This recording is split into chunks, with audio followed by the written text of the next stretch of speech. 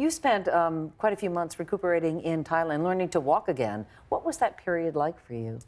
Yes, when I was in hospital the first night, my pelvis was broken in 4 places, and there was a Thai man lying next to me.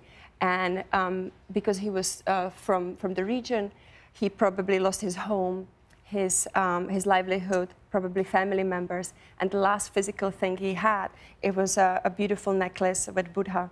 And he turned to me. Actually, he was really unwell because he had the black water in his lungs.